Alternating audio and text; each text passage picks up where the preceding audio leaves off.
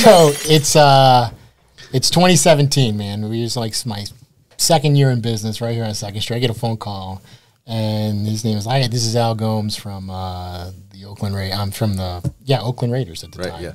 And we want to hire you. I hung up on him.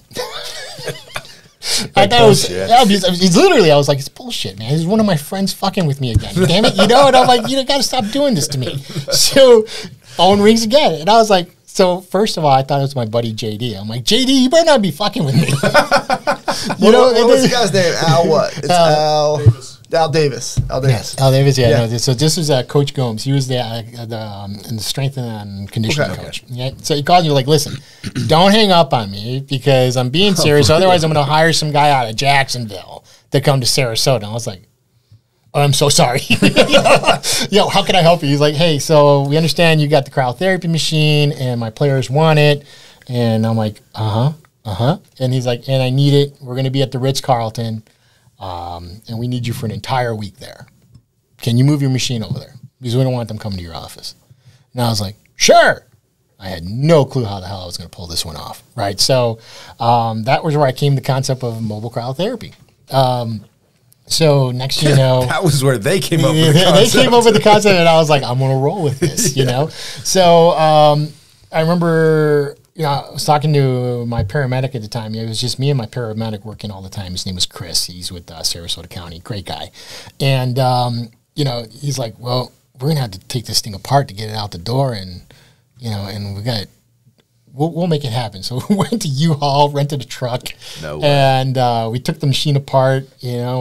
Was it your only machine? It was my only machine. So you're also closing shop for I'm closing shop for an entire week, and I had a couple at that time. I had a couple clients who were coming to us like every day, and I'm like, hey, I am so sorry, but I got this contract, and they're like, it's all good, don't worry. And I'll tell you where the Raiders are going to be. Yeah. You can drop in, right? And they're like, no, go for it, and so we take the machine out there, and again. I knew a few of the players, but I didn't know all the players, so I remember the phones were pounding like that. We had to sign NDAs. Of course. First thing that came out was we had to sign an NDA. We couldn't disclose that where we were going. We had to say who we were working with, and we couldn't talk about it until after they left. Mm-hmm. So, and I was like, okay, not a problem. No pictures, no autographs, no nothing. But they all had to sign a waiver. So I got their autograph that way.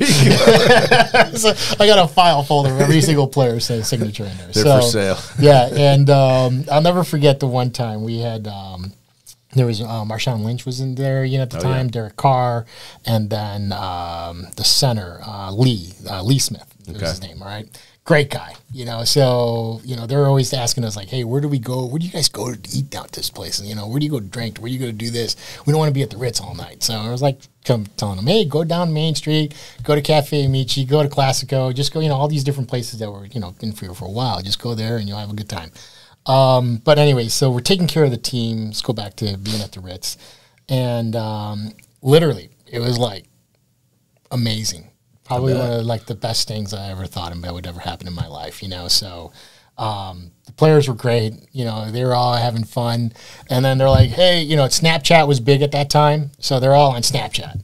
So I'm like, I didn't have a social media profile. I didn't know what the hell Snapchat was. My son did, my daughter did, but I didn't know what Snapchat was. And so my kids did in the background making my profile on Snapchat. So I'm like, hey, do you guys mind tagging CryoXL? And they're like, yeah, we'll tag it.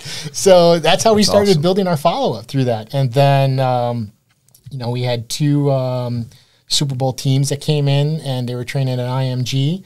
And they were staying at they either stay at the Ritz, the West End, or the Hyatt right here in the Quay.